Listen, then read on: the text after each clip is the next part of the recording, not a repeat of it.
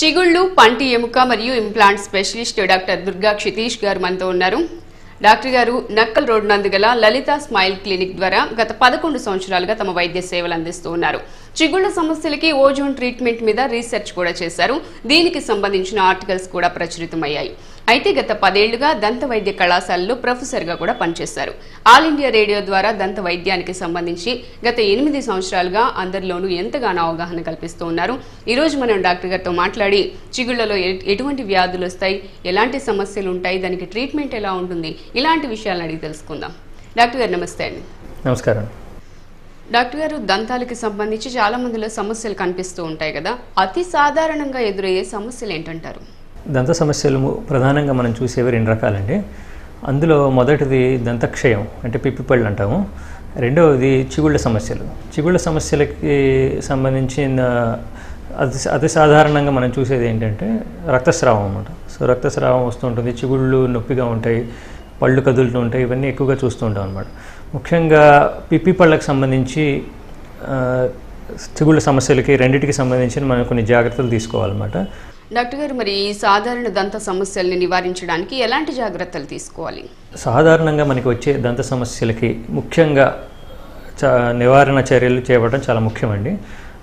నివారణ చర్యలు అనేవి మేము తరచుగా ఓరల్ హైజీన్ ఇన్స్ట్రక్షన్స్ అనే పేరుతో మేము ప్రాచుర్యం చేస్తూ ఉంటాం అన్నమాట. ప్రచారం జరుగుతూ ఉంటుంది. ఓరల్ హైజీన్ ఇన్స్ట్రక్షన్స్ అంటే ఏంటంటే పళ్ళని మెయింటైన్ చేయడం, నీట్గా మెయింటైన్ చేయడం ఎలా, సో వాటిని చాలా వరకు సమస్యల్ని అరికట్టాలంటే ఎలా, ఏం చేయాలి అనేవి వీటిని ఓరల్ హైజీన్ ఇన్స్ట్రక్షన్స్ అంటాం అనే రూపంలో ప్రచారం చేస్తాం అన్నమాట. ముఖ్యంగా మొదటిది ఓరల్ హైజీన్ ఇన్స్ట్రక్షన్స్లో మొదటిది ఏంటంటే రోజుకి 2 సార్లు బ్రష్ చేయమని చెప్తూ ఉంటాం.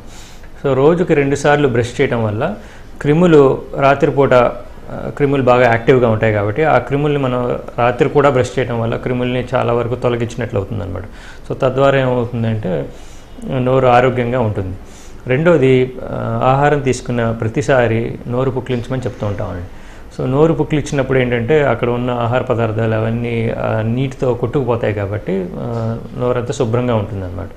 మూడవది ఏంటంటే పళ్ళు బ్రష్ చేసుకునే విధానం అనేది ఒకటి చాలామందికి అవగాహన ఉండదన్నమాట.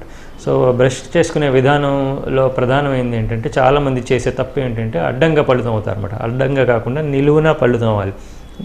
సో ఆ పళ్ళు తోమటం కూడా ఎక్కువ సమయం వెచ్చించకుండా 2 నుంచి 5 నిమిషాల లోపల ముగిచ్చేయాలి. చాలామంది చేసే పొరపాటు ఏంటంటే వారితో వీరితో మాట్లాడుతూ అరగంట సేపు 30 గంట సేపు ఆ బ్రష్ని అలా నోట్లో పెట్టుకొని నవ్వులుతూ ఉంటారన్నమాట.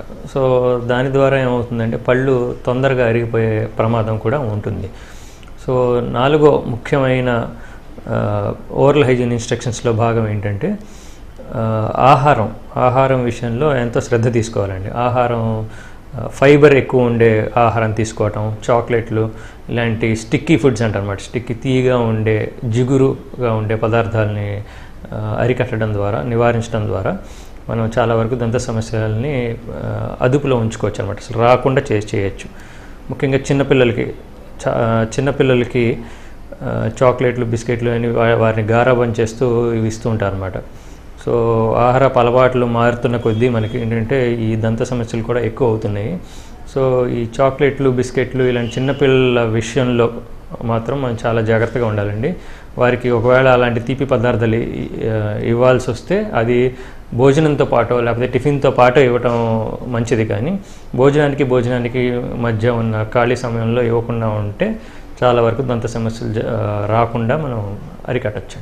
డాక్టర్ గారు, దంత సమస్యల గురించి చాలా చక్కగా వివరించారు. ధన్యవాదాలు సార్. నమస్కారం. ఈ వీడియో కనుక మీకు నచ్చినట్లయితే లైక్ చేయండి, సబ్స్క్రైబ్ చేయండి, షేర్ చేయండి. Please subscribe 5th Estate channel.